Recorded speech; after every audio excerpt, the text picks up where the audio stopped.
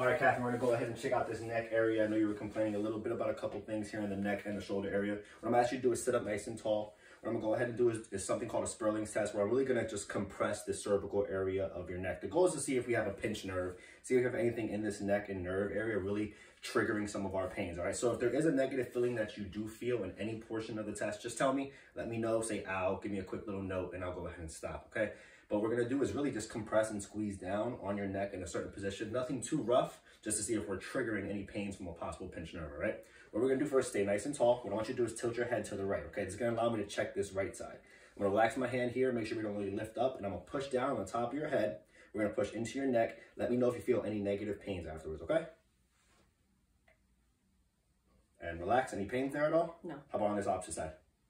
Any time on the left side? Any pain on the left side? No. Stand nice and tall. Same thing, we're gonna tilt over to the left. I'm gonna relax my hand here, and on 3, I'm gonna push. 1, 2, 3. And relax. Any pains on either side? No. All right, perfect.